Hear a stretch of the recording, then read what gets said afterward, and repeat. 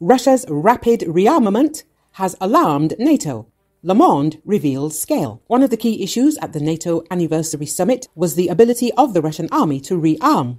The ability of the Russian military-industrial complex to recover is becoming increasingly surprising and alarming, writes Le Monde media outlet. For a long time, Ukraine's allies questioned Moscow's ability to rebuild its arsenal as the war wore on, and in particular to produce precision missiles. At the start of the conflict, everyone pointed to the weakness of Russia's defense industry and its dependence on technology and components imported from Western countries. But today, its ability to rebuild is becoming increasingly surprising and alarming, the article says. It is noted that the Russian defense industry has been restructuring for many months, switching to a 3x8 mode, increasing the number of production lines and restarting mothballed industrial sites. It also pointed out that sanctions imposed by the United States and the European Union certainly hampered the development of Russia's defense industry at the start of the war, but Moscow has since partially mitigated Western sanctions through evasive tactics, leading analysts noted.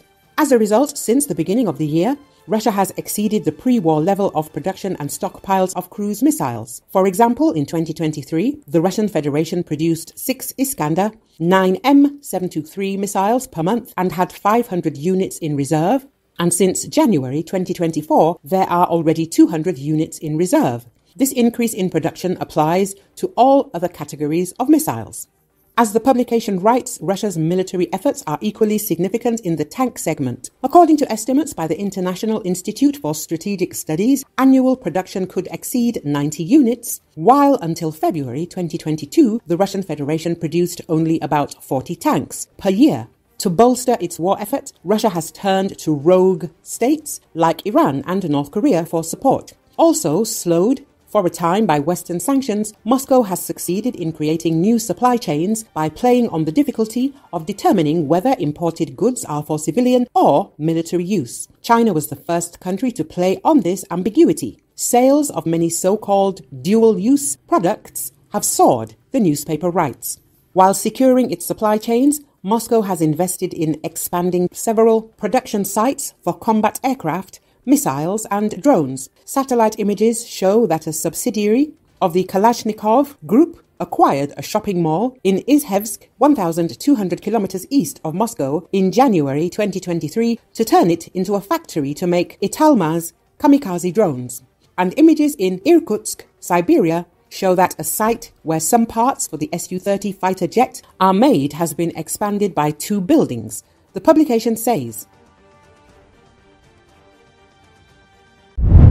Fire has broken out in famous Rouen Cathedral in northern France on Thursday.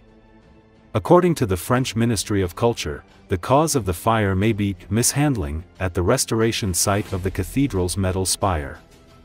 Seine-Maritime Prefecture reported that the fire broke out at the top of the spire, which is made of metal rather than wood, and restoration work is currently being carried out there. It is not yet known whether the wooden frame of the cathedral was damaged. Thick black smoke was filmed pouring out of its main spire in the late morning, in an area where renovation work was taking place. Rouen Cathedral is one of the National Heritage Sites of France. Fire engines are at the scene, and the cathedral has been evacuated, said an emergency services spokesman. The city's mayor, Nicolas Meyer-Rossignol, took to X to say, a fire has started on the spire of Rouen Cathedral. Origin unknown at this stage. All public resources are mobilized.